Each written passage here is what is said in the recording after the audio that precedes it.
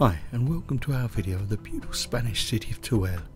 This is the second overnight destination of our 2023 Spanish road trip.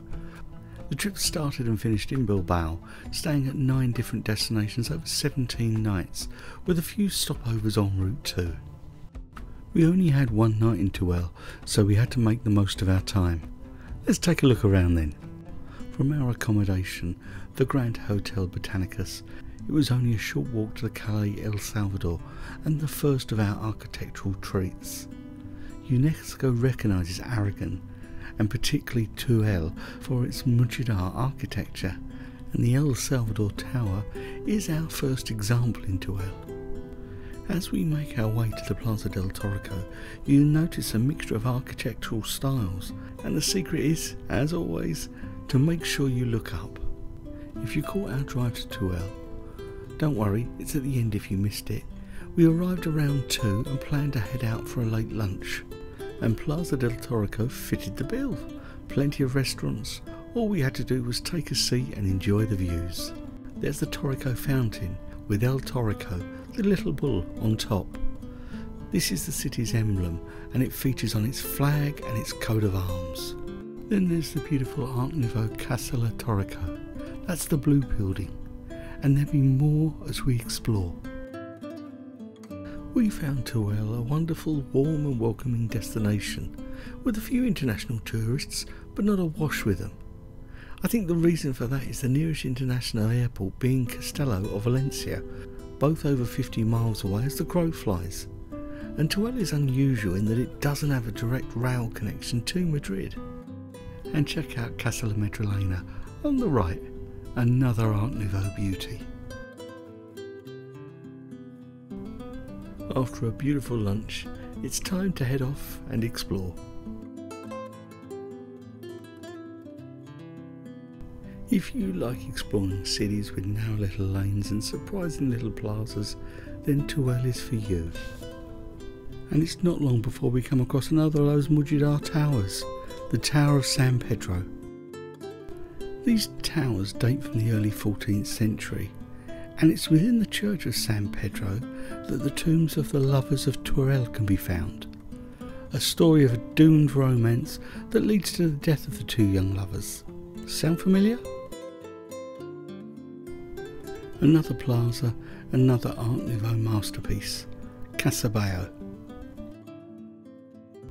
And another church tower belonging to Iglesia de San Andrés Apóstol. This time not Mudejar, but still massive. The foundations of Teruel must be solid. Our ramblings have led us to the Plaza San Juan, and boy, it's quiet here. Teruel would make an excellent stopover for a respite on a road trip. We'll have ours at Janice's brother's home in Oaxaca in a few days, and we're at the start of our road trip.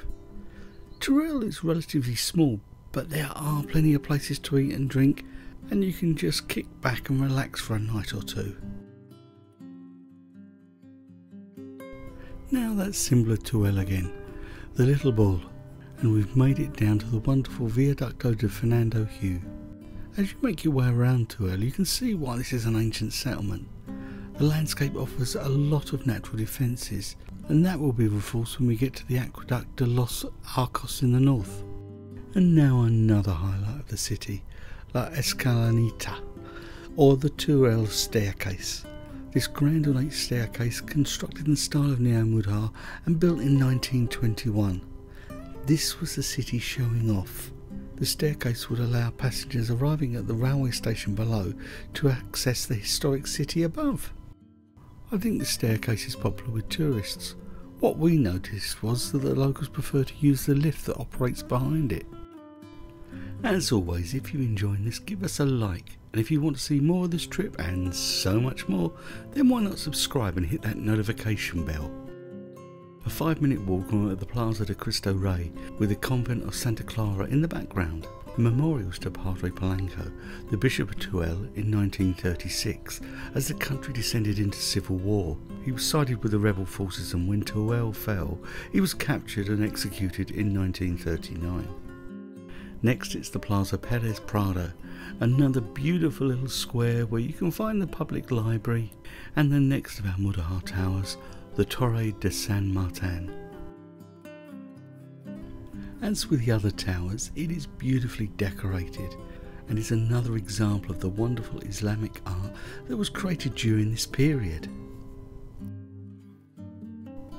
As with the other towers, it provided a secure gateway into the city and an exceptional lookout point to the landscape beyond. And again, another little stroll, remembering to look up and admire the mixed architectural styles. We're back at Teruel's Townhall, and from here it's a minute's walk to Teruel's Cathedral. Its current form dates from 1171, with, as you'd expect, many alterations over the centuries, the most noticeable being the Mudejar Tower, which construction started in 1257. We'll pass through the arch of the Cathedral Square to the entrance, and there is a small fee to pay. And here lies an amusing story, well for Janice anyway. I was offered a senior's discount, a reduced price for the over 65s. I was 56 at the time. At least Janice doesn't remind me often. Oh, she does. Inside the cathedral, as you would expect, it's wonderful. Centuries of stories are told within these walls. The detail of the stunning carved altarpiece and the magnificent ceiling. I'll leave you in peace while you enjoy the craftsmanship.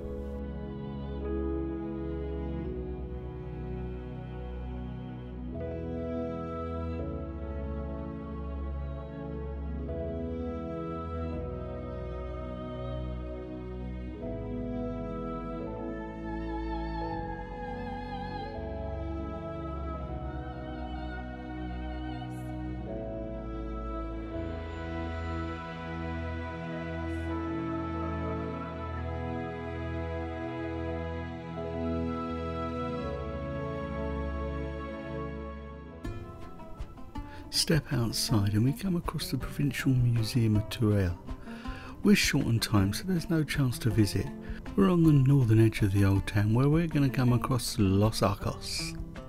This 16th century beauty is an aqueduct designed to carry water.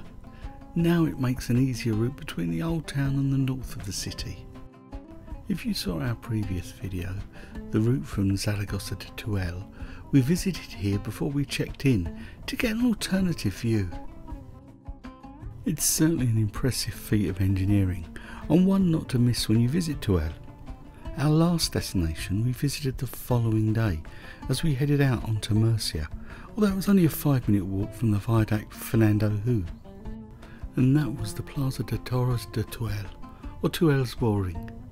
Now neither of us would be comfortable at visiting a bullfight, not our sort of entertainment, but it's part of Spanish culture.